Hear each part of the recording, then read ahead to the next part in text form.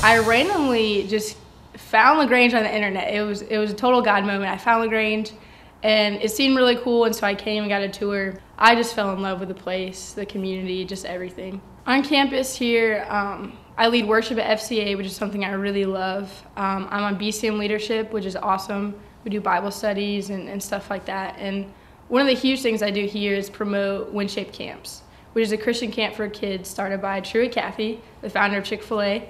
And it's just an incredible place to show kids Christ, maybe for the first time, maybe just loving on kids. And we have girls from 2nd grade all the way to 12th grade. So there's a huge range of campers that you can talk about God in a lot of different ways and a lot of different aspects. And we have a girl worship team in the morning, all girl band, and I'm the drummer in that. So I get to be a huge part of the worship and watching little kids, 2nd grade to 12th grade in the same room praising God is just a beautiful thing, and I just love it so much.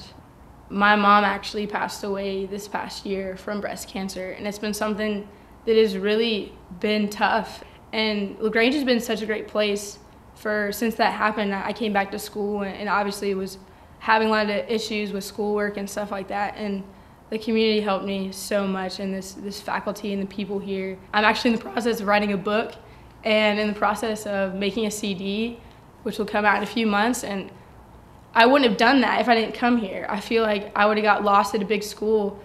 It's a place where you just feel comfortable. You walk into the library, you walk into the cafeteria, and you know everybody, and everybody, you don't just know them, but you're friends.